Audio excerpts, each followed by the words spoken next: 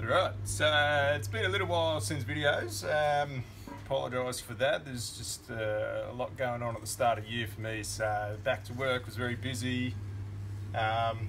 Sort of didn't have too much time from work. After that, Brisbane's flooding. So just last weekend I had like over 1 metre of rain in 3 days, which is crazy. So with that comes a fair amount of cleanup. And then I've also had half my mower off at the sandblasters, getting sandblasted, primed, everything. I haven't actually had too many parts to actually work on to continue this build. So in that time I've also ordered some parts. So parts from George, SB Fabrication Parts, or mopartsoz.com.au. So his parts have arrived. So should be pretty good to crack on now. We've got sandblasted parts. So these, I'll just run through what I've done. So these parts here, I like to get sandblasted. So these are the bigger items. I just find it much quicker and easier just to send them to a sandblaster. I do have a small sandblasting cabinet. However, I find for the bigger parts, it's just far easier just to send them off and get sandblasted. So I've done that. The remaining parts just down here in front of you, probably can't see. So the remaining parts on my bench here, I'll actually clean up myself. So I'll either sandblast them myself or a wire wheel. So normally I'll so my gears. So normally I'll just wire wheel them, put a bit of etch primer on them, and generally I like to paint them black. Now I know you don't ever see them. I just think it looks a bit neater when you take the chain cover off. It's just a personal thing, I suppose, but like to do that.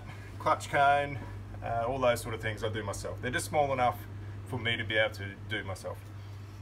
So I haven't actually started doing any of that today. I got a bit of free time, so I'm probably going to sit here and clean up these and at least get a etch primer coat on them, just to sort of prevent them from rusting. But basically that's all that's sort of been happening in my world. I have actually don't have any in my shed, but I do actually have stickers now. So just my logo, just a small sticker, and I am going to create a sticker board. So down the back here, I'm going to stick some stickers on there from sticker swaps and that sort of stuff. So if you would like a sticker, or if you would like to do a sticker swap, hit me up. I'll definitely get one out to you. So that's sort of coming. I'll do probably a future video on that. We might make it a regular thing depending how many stickers we get. So I'll just give you a bit of a walk around. So parts from George, SB Fabrication and Parts. We've got a roller, we've got a new clutch, and we've got various bits and pieces in there, bearings, etc., that sort of stuff. Over here, this mower here, I've just spent the past couple of days building. So that's for a mate of mine. It's powder coated, sort of a purpley colour. It's quite nice actually, I don't mind it. It's the first mower I've put together that's been powder coated, and I'll tell you what,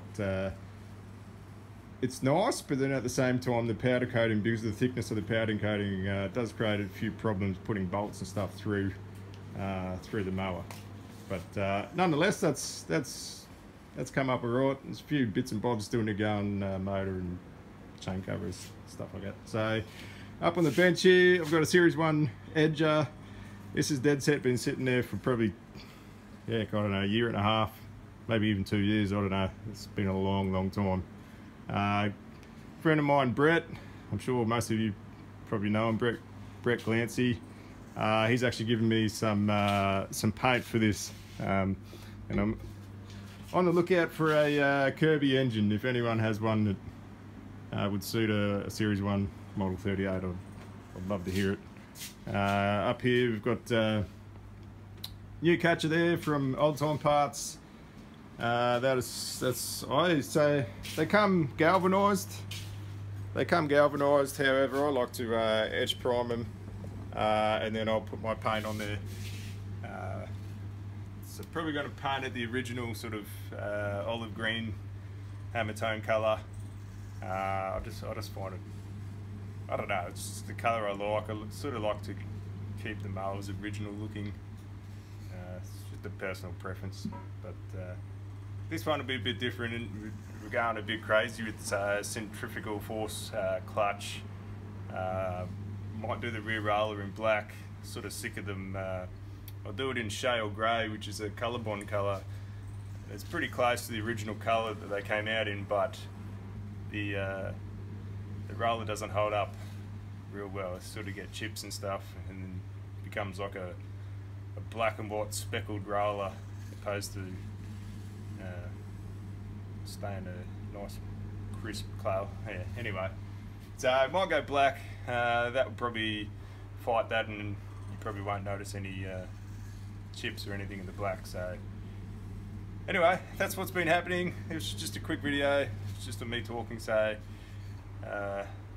videos are coming, guys, so hang in there. Thanks for watching.